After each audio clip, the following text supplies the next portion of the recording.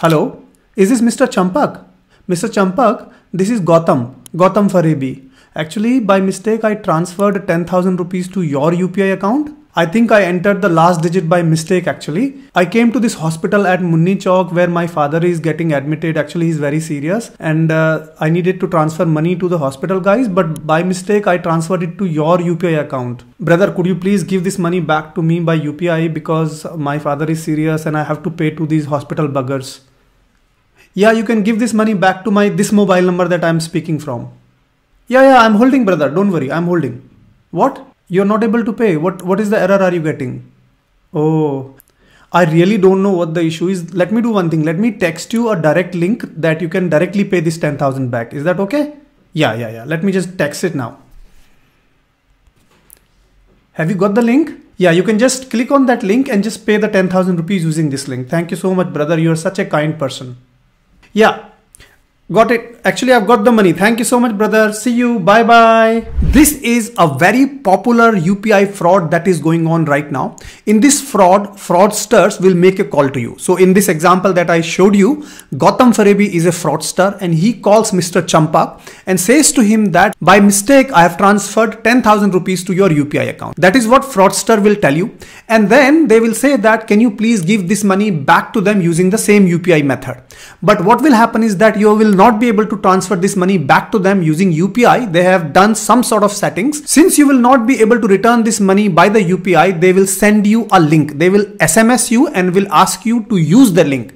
Now, if you use that link, this link is not going to take you to any UPI app. What that link is going to do is it is going to open a remote desk app. And what that remote desk app will do really is that it will give fraudsters complete access to your mobile phone. Meaning next time when you enter any UPI pin, that pin will be seen by the fraudster. Next time when you do credit card shopping, then your credit card details will be actually shown to the fraudster. And also, if you're doing internet banking, your banking details will be seen by the fraudster, meaning the fraudsters will have the complete control and visibility of whatever you're doing on that phone because you simply clicked on a link that was not a UPI payment transfer. That link was actually a remote desktop application. There are numerous fraud cases going on right now. For example, 18th of October, a Delhi advocate loses rupees 50 lakh rupees in a SIM swap scam. I'm going to explain to you how does that scam work. Also, last year an Ahmedabad trader lost close to 2.39 crore rupees. In fact, if we look at RBI's 2022-23 report, we will see that close to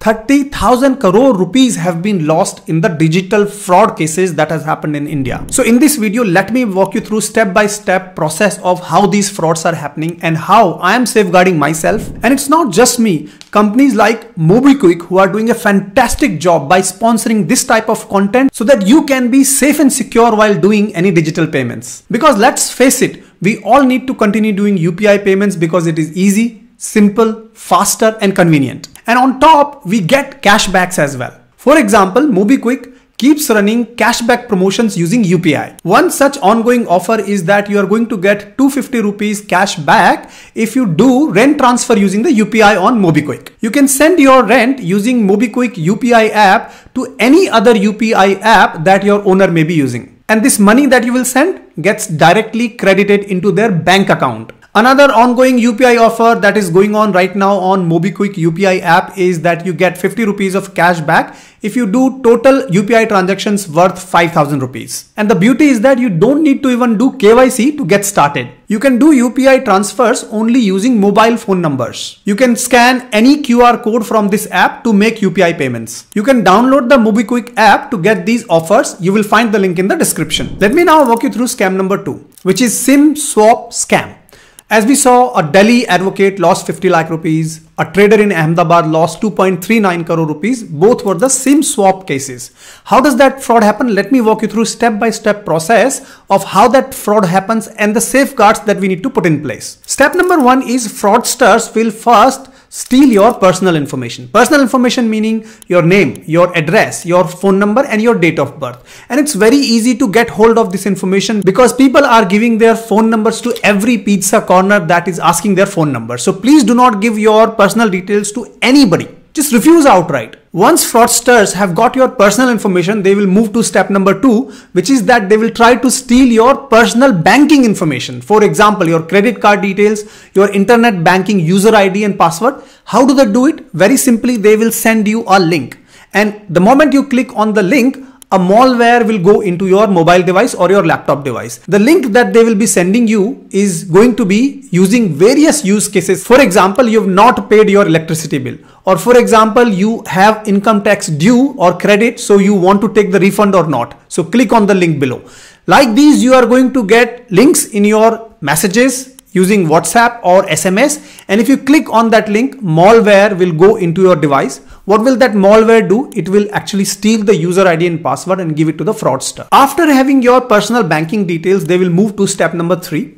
In this step, what they want to do is they want to get hold of your mobile SIM card, because ultimately if they need to do any transactions, they are going to need the OTP. Without OTP, they can't do any shopping. Without OTP, they can't really transfer the money. So what they need to do is get hold of your SIM card. For that, what they do is they will go to your telecom provider like Jio, Airtel, or whoever it is. And what they will do is they will impersonate you, meaning they will act as if they are you by giving your personal details. They will tell you that my name is so-and-so, my date of birth is so-and-so, my address is so-and-so. And they will place a request to port the number from your SIM to their cloned SIM. They will have a cloned SIM ready, and they will try to port the number, your mobile phone number, from your SIM to their cloned SIM.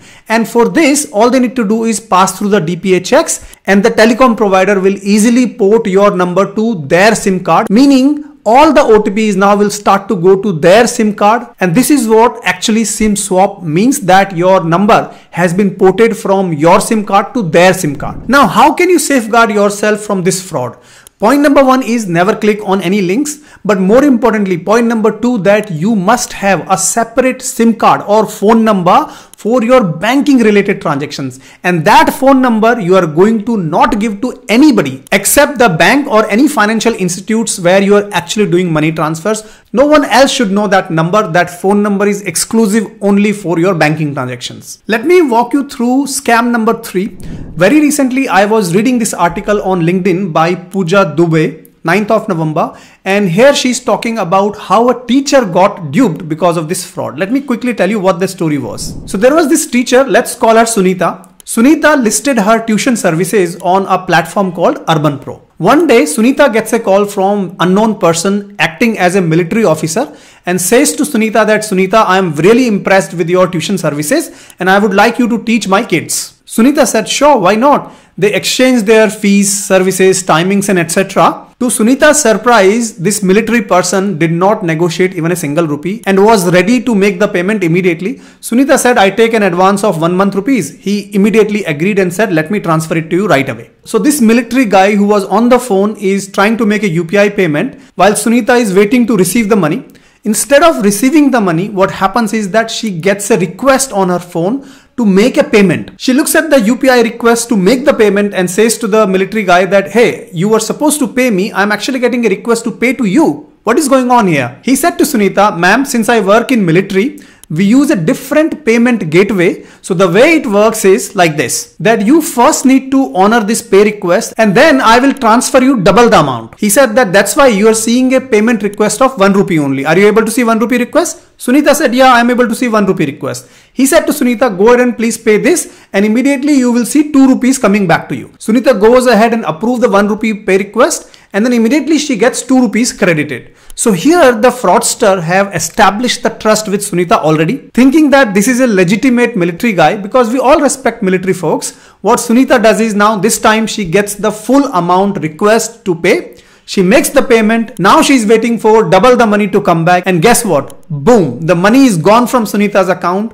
So is the fraudster. Moral of the story. Never try the unconventional payment methods. Just stick to the basic payment methods. So far, if you're finding this content useful, a simple request you to like this video and let me know in the comments any experiences you may have had, your friends or families may have had in terms of the frauds, so that more and more people can be educated about it and we all can be really safe from these fraudsters. With that, let me move to scam number 4, another real life story of a girl who lost 55,000 rupees. In this story, there is a girl whose father runs a grocery store, and generally his father will ask his customers to make UPI payment into this girl's account. So one day this girl gets a call from an unknown person saying that your father has asked me to pay you 10,000 rupees. She said, fine, go ahead, make the payment. He says, ma'am, I'm first doing 1 rupee transfer so that I can make sure that the money reaches to you. He does the 1 rupee transfer and he asks the girl, ma'am, have you received 1 rupee? The girl says, yeah, I have received 1 rupee. Thanks, ma'am. Now I'm going to do 10,000 rupees transfer. Then he says, ma'am, have you got the 10,000 rupees? The girl says, no, I haven't got the money yet. Then he says, ma'am, it's actually gone from my side. Can you please see if you have got an approval request? She says, no, I have not got any approval requests so far. Then this guy says to her, ma'am, wait, if you have not got the link, no worries. Let me send it to you by text. All you need to do is click on that link and you just need to approve the request to receive the money. She gets the message. She clicks on the link and the link says 10,000 rupees will be transferred through a merchant ID. She thinks that this money is coming to her and all she needs to do is approve this incoming request. She clicks on approve and boom, the money has gone out of the girl's account to the fraudster, not the other way around. Moral of the story is that in order for you to receive the money, you never need to approve anything. So please make sure you do not click on any links to receive any money. Look, fraudsters will continue to come up with new fraud ideas. As long as you do these 5 things, you are likely to be very, very safe. Number 1, use a separate phone number and SIM for all your financial transactions. Do not give this phone number to anybody except the banks or the financial institutions. Nowadays, most smartphones come with dual SIM, so you can use that. Number 2, use a separate email ID that you need to give to your banks and do not share this email ID with anybody. Because if you do that, your email ID will be safe and secure and nobody will be able to steal your personal information. Number 3, remember this simple rule. If you need to receive money from anybody, you don't need to approve anything. Number 4, never make any payment using any external links. Always make a payment by signing into an app, and that's the only way to do payments. For example, MobiKwik is a very safe UPI app that you can use. Number 5, never make payments when somebody is saying it's an urgent payment. Take your time, buy some more time to think through. Even if you need to transfer 1 rupee, please make sure do not do it under any urgency. So if you implement these 5 practices, you are likely to be very safe when it comes to online frauds. I hope you found this video useful. Please share this with your friends and family so that they can also safeguard against the online payment frauds that are going on. Lastly, I've also launched my new Hindi channel where I talk about current affairs, geopolitical situations, and many other interesting subjects. You will find the link in the description or in the pinned comment. Humble request, go and check it out, and if you like it, subscribe to that channel as well. I will see you in my next video. Until then, keep rocking.